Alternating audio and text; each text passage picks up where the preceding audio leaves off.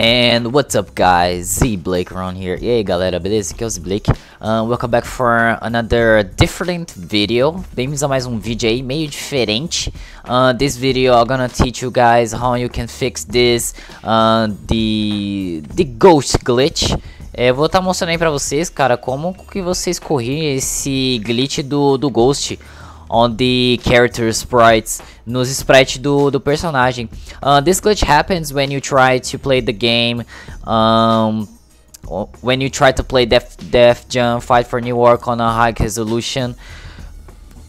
E isso aqui acontece, cara, quando você tenta jogar numa resolução mais alta, né, o Def Jam. So I'm gonna teach you guys how you can fix this. It's very simple. Eu vou estar mostrando aí como vocês corrigem, é bem simples.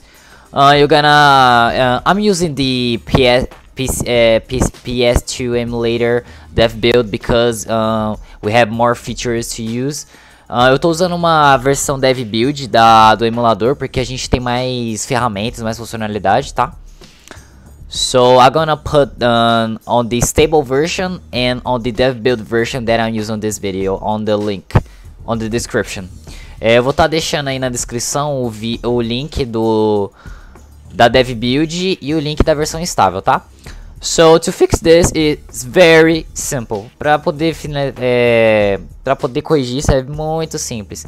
You're gonna open o PCSX2, você vai abrir aqui seu emulador. You're gonna click on settings, vai clicar aqui em configuração, graphical settings, configurações gráficas. You're gonna on the tab hacks, você vai aqui na aba de hacks. You're gonna probably this box here will be disabled. Provavelmente essa caixa aqui vai estar desabilitada. You're gonna check it. Você vai habilitar ela. And to fix this ghost texture, para poder corrigir essa textura fantasma, you're gonna set on 4 on this keep draw range.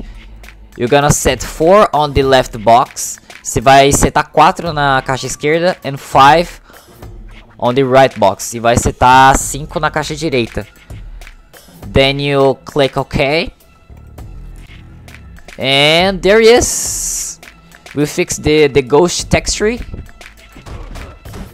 Very simple. Didn't you guys? You doesn't need to download anything or something like that. Você não precisa nem baixar nada para poder corrigir isso aí. So this is good, guys. This is a very short video. Esse aqui é um vídeo bem curto, tá, pessoal? É isso aí. I hope this video was very helpful for you. Subscribe and leave your link and see you the next one. Então, espero que tenha ajudado vocês. Deixem um like aí, se inscrevam aí. Até a próxima.